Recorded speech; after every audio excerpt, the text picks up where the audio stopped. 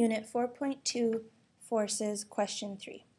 What is the force of friction between the dragster's tires and the track if the dragster has mass 300 kilograms and the coefficient of friction between the tires and the asphalt is 0.80? First, we have our given. The mass equals 300 kilograms, force of gravity 9.8 meters per second squared, coefficient of friction is 0.80, and the force of friction is what we're looking for. Here we have the dragster along the asphalt, a horizontal surface, and we have the force of friction behind, in between the dragster and the asphalt, normal force above, and the force of gravity weighing down, which is 9.8 meters per second squared.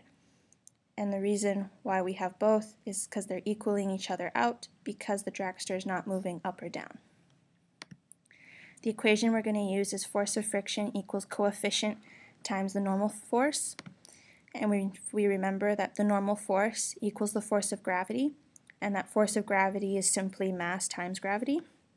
So our equation becomes force of friction equals the coefficient times m times g. We replace our variables,